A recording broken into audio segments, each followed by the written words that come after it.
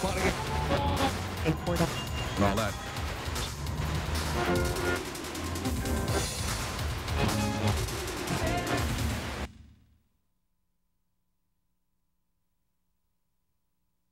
You just got to be dumb enough to want to have no money and live like an animal and play. Playing music is great fun, but the business of it is a real viper pit. I'm trapped. It's like being married to the mob. Once you're in, you can't get out. It comes down to the love of what you're doing.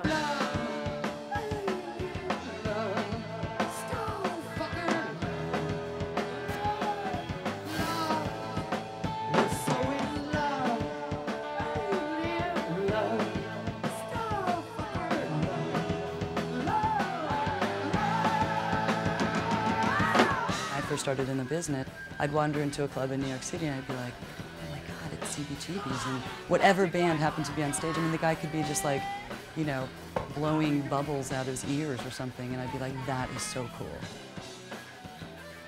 Bands tend to come here to try and be seen by record company A&R executives, that's artists and repertoire people that will actually sign, you know, a band to a record contract. This can be the toughest city to be an up-and-coming band in. In some ways, though, it's also the most available city to break in as well, in terms of it. You've got a lot of people who work in the industry who are making the rounds. Every band wants to play in New York City, and there are tons and tons of bands in New York City. I get on the average 50 or 60 new tapes a week. It's really, really hard to get in here.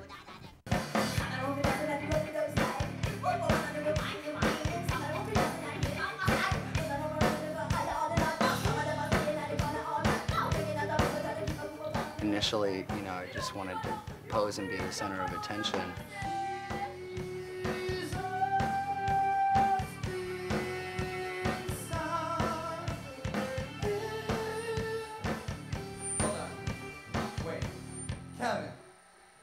Somewhere along the line, I kind of acquired, you know, an actual real love for what I'm doing. I need the vocals up. Once again. What is God to this that I feel? We were able to take all the separate sort of subcultures in New York and bring them together. Gay, straight, you know, just anything you want. You have to put some delay on it though. One. Basically what it comes down to is that I don't feel like I'm really all that interesting as is. I kind of feel like doing something like this makes me interesting and gives me more depth. 2, 1. I become somebody else. I mean, obviously, as we'll see later on. I like to have this like no genital thing, sort of like a cyber Malibu Barbie. It's about songs and show, and Psychotic definitely will rock your fucking face off.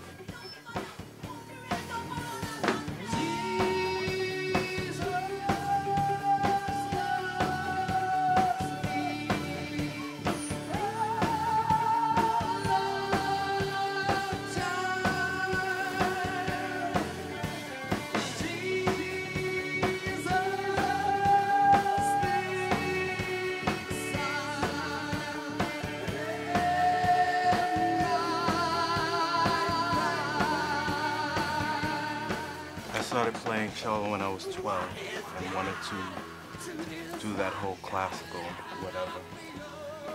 It didn't work, and here I am. I started out playing punk rock, just on 2 strings.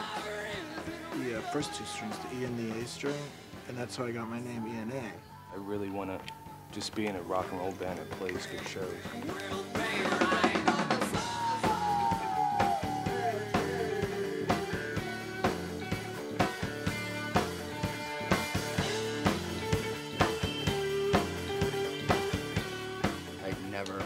Wanted to be in a rock band originally. I spent like all my teen years on the streets as, you know, doing all those things you do on the streets. I love making great music. You know, the songs are always what's important. If you're working with good people and it's going to reach little plateaus chip by chip. It's been a sort of rapid rise.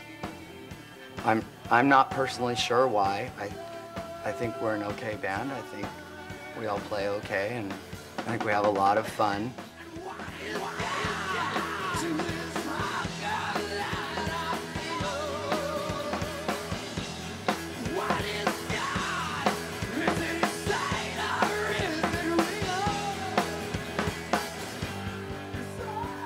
And I think we do some really weird, stupid, sort of campy stuff on stage.